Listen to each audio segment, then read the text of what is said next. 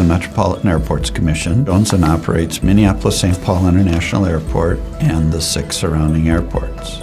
We service about 38 million passengers per year.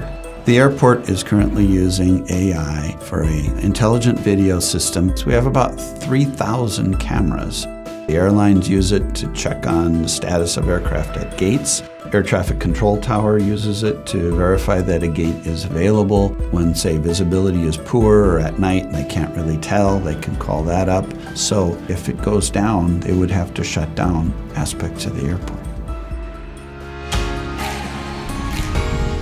Some of our critical systems that run on PowerEdge servers and SC series include our closed-circuit TV system, the police department, the fire department, the systems that do flight displays all over the airport, the entire accounting system, the badge access security system that controls doors, everything.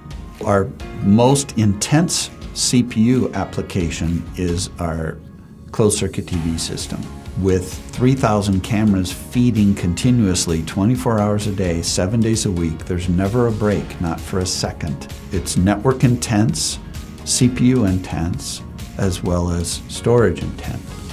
The most outstanding thing about Dell EMC Pro Support Services is really their remote monitoring of our equipment. When they detect that a drive is failing, hasn't failed, but failing, they're out there with another drive and swapping it out for us.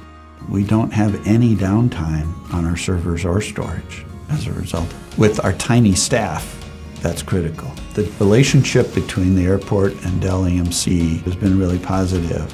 We've had a very, very good experience and we'll continue to go down that path. Dell EMC, powered by Intel Xeon Scalable Processors.